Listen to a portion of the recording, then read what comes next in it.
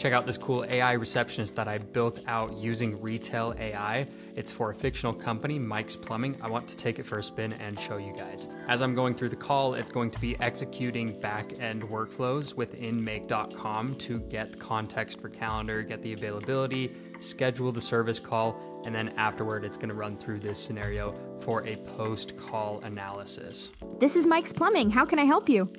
Hey, what's up? So I don't have any more hot water. I think my hot water heater went out. Thanks for letting me know. No hot water is definitely frustrating. Would you like to schedule a service call to have your water heater checked and repaired? Yeah, when's the soonest you could make it out to my home? One moment while I check the soonest available times for a water heater issue. Let me check Mike's schedule for the soonest available service slots. I can offer a 4-hour service call for your water heater. The soonest available times are tomorrow, October 3rd at 8 o'clock a.m. or October 3rd at 3 o'clock p.m. Which works better for you? Tomorrow at 8 o'clock should work.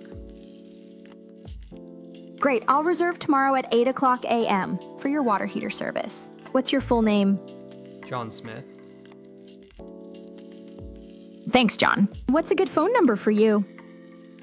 801-123-4567. Thank you. Next, what's the street address where you need the service? 123 Main Street, American Fork. Got it! Lastly, could I get your email address for the booking confirmation? Mason@digitalhiveworks.com. Thanks for that.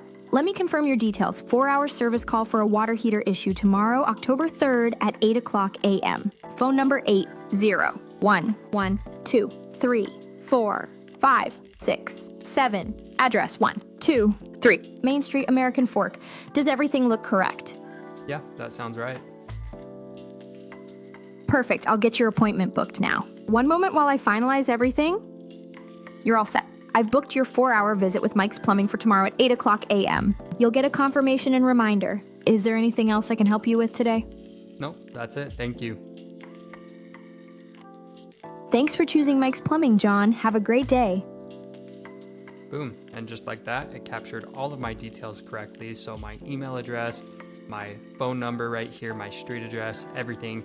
It scheduled the proper time slot inside of my calendar. So tomorrow, October 3rd, 8 a.m., it's 4 hours because it's a lengthy service call to replace a water heater. And yeah, we're good to go.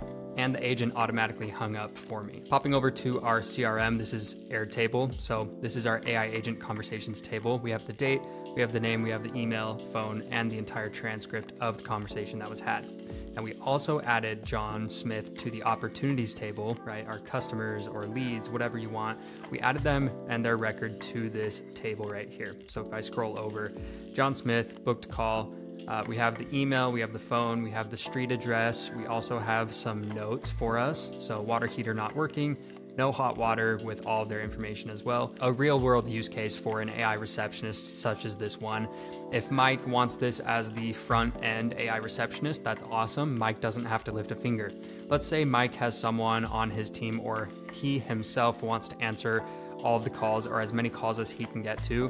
But let's say the phone rings, he can't get to the phone. We want a fail-safe and we want to route all of those calls that are unanswered from Mike or whoever on the team and gets connected to make sure that no lead, no customer slips through the cracks.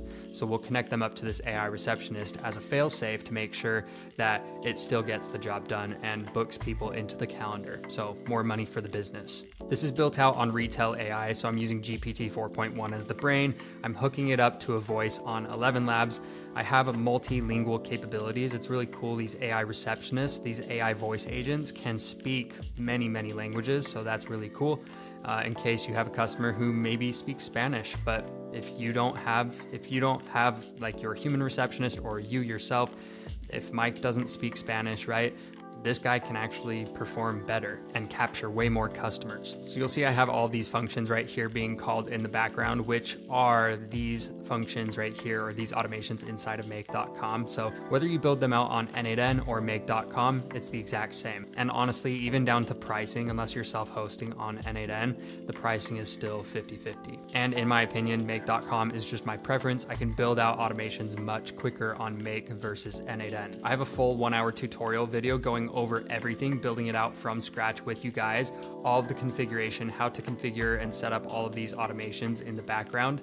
Or if you guys just want the template files without the tutorial video, I have that available for you over in the free community. I have a link for you guys. Just go ahead and click it. It's either up above or down below in the description. Once you join, you'll be able to find it underneath YouTube resources, or inside of the classroom, you'll find it underneath free resources right here. And of course, if you want more content, if you want more advanced tutorials and all of my templates, then come join us over in Automate What Academy Pro. You can find the link to the Pro community right here or over in my bio.